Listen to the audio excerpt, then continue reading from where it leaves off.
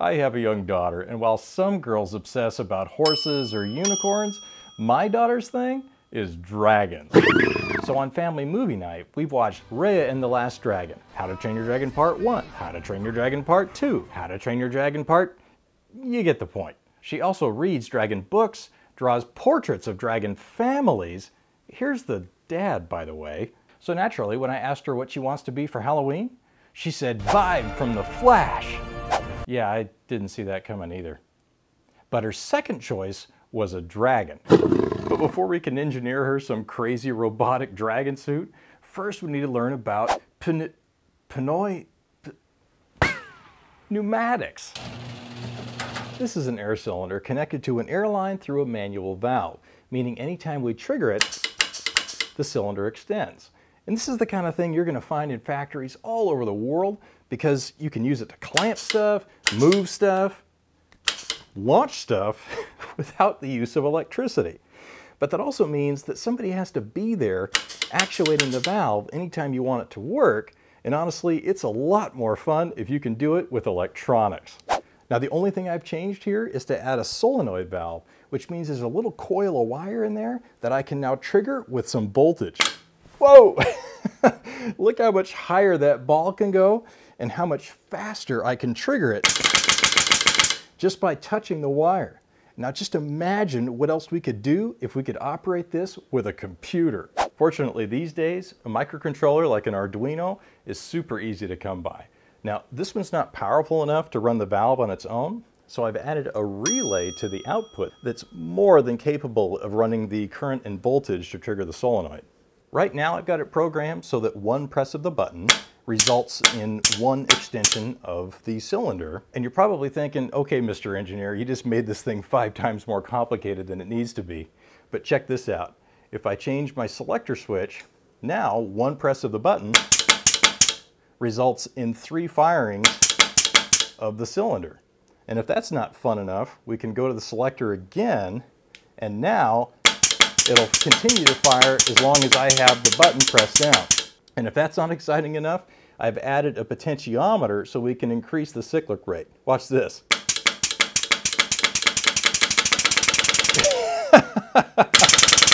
Check that out. Oh my gosh. It's actually cycling so hard that it's moving the cylinder in the vice jaws. Watch this.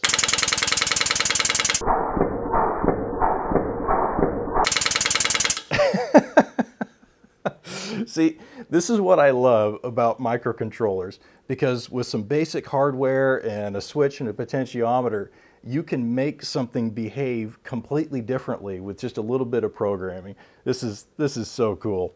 Now that we've seen what's possible with a microcontroller and pneumatics, it's time to design our dragon suit. We want the wings to extend and retract, but also flap like they're taking flight. To extend and retract, we'll use a single large cylinder towards the bottom. To make them flap, we'll use 2 smaller cylinders, one on each wing. And instead of dragging an air compressor everywhere, we're using a compressed CO2 bottle like the ones for paintball. The pressure is far too high for our system, so we're installing a regulator to bring it down where we want it. Though this build involves the usual welding, 3D printing, and machining, the hardest part is figuring out where to route the combination of wires and tubing so it doesn't tie itself in knots. To make it wearable, we're repurposing one of the kids' old backpacks, removing the pockets and attaching the mechanics with a couple of screws. Now remember, this is a prototype, so we need a test subject that won't care if anything goes wrong, or at least be too dense to realize it if it does. And though I do know some programming, my son is quickly outpacing me with his skills. So I've asked him to at least get us started out on the right foot, meaning our test subject should have nothing to worry about. You know, on second thought, it's probably best if you don't look. But here's an issue. We can't access the programming port while the wings are pressurized. Not a showstopper, just a pain to have to work around. Okay, here goes. What? Did I lose my... Whoa! Okay, I guess the bottle backed out. Maybe the threads aren't perfect on this thing. Let's try that again. Whoa. Maybe I should get a little higher pressure. Is this the slower one? What is this? Whoa! You'll watch out for that thing. Now, getting wings that move on command is pretty cool, but it still looks a little too robotic for my taste. I'm hoping that tweaking the program can make it look a little more lifelike, but so far, I'm not having any luck. Okay, so what I'm trying to get is not just this axis and then this axis. I'm trying to get them to work together so it makes maybe a more natural flapping motion like you'd see on a dragon in the wild, but it's not working for me. I don't know what, there's only 2 outputs on this thing. I don't know how I can mess up something so simple, but it's not working. We'll get it though, we'll get it. Okay, let's see you now. Whoa! What? Oh my gosh. Oh, it broke. Oh no. Yeah, something's busted. Ah, broken wing, broken wing. Should be up there. It's not. Okay, that's gonna be fun to fix. Because it was a welded stud that broke, it means a near complete tear down so we don't cook any rubber hoses or electronics with the heat of a fresh new weld. But just when you think things have already gotten as bad as they can get, we're reminded how tricky it can be to weld small aluminum parts. Holy! Ah!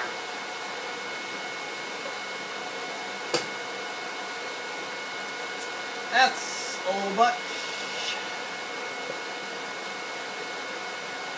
I was just trying to touch up this one little spot, and I did like 3 things wrong.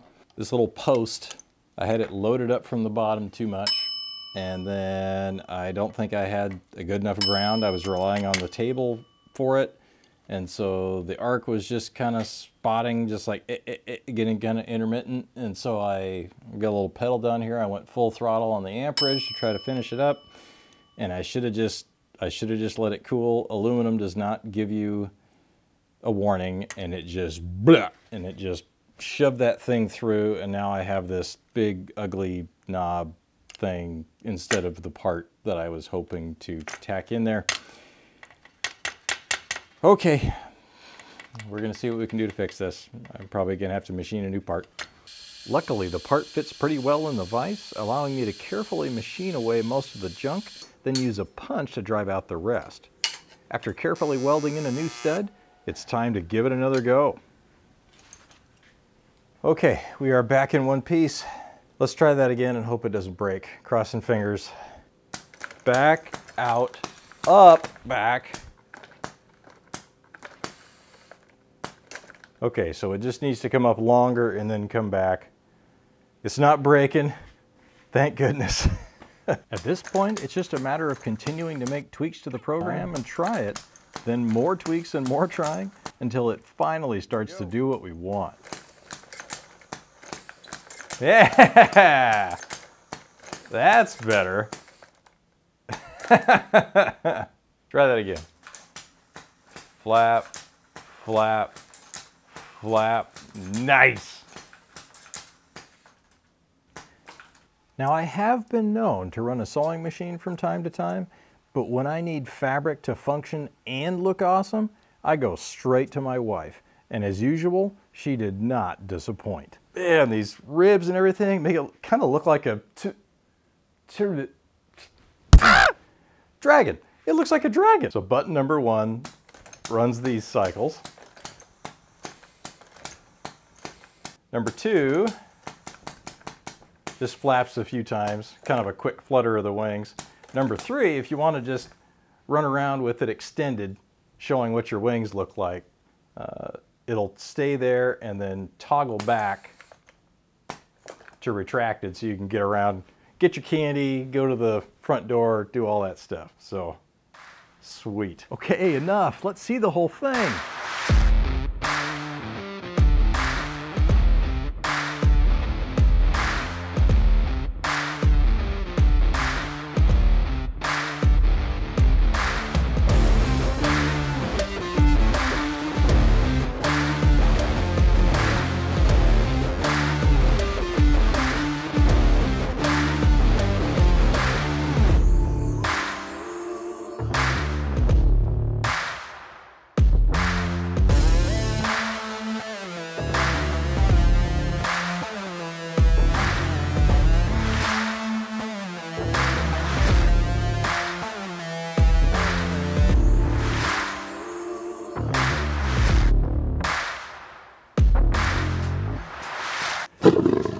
Clearly there's a lot we didn't cover, like the fact that we used it so much that the bottle started to freeze up, or that we went through so much CO2 that I had to get my own tank to start to refill them.